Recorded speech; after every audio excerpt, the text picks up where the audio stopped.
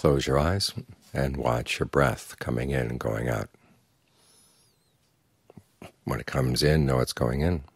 When it goes out, know it's going out. Just stay right there. You don't have to do anything else right now. All your other responsibilities and burdens, you can just put them down.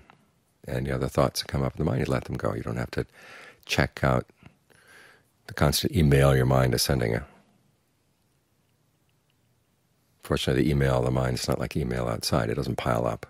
So whatever thoughts come through, you just let them go, let them go.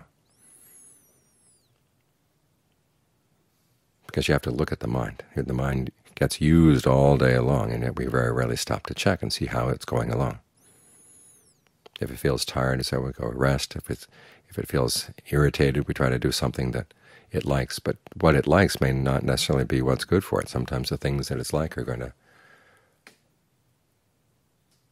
make its diseases even worse.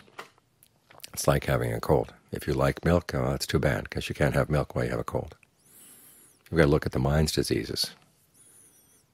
We all have our mental illnesses, but unfortunately they're not the kind that will send us off to an insane asylum, but they are serious enough that they can cause a lot of suffering in life. There's the illness of greed, and there's the illness of aversion, and there's the illness of delusion.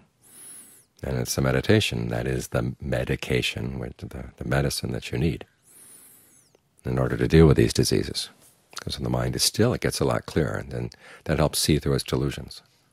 The things you used to think were black and white, now you begin to realize because they have their different colors. Things that used to be blurry to you suddenly got clear.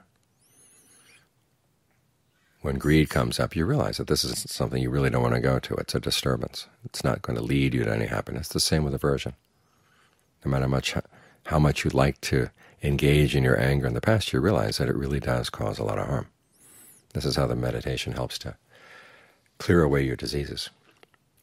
So make sure that you look after the mind every day. Treat the mind every day with mindfulness, treat it with alertness, concentration, and discernment, based here on the breath. Because that's the only way you're going to get past these diseases, and it's only when you pass these diseases that the mind can really have a sense of well-being.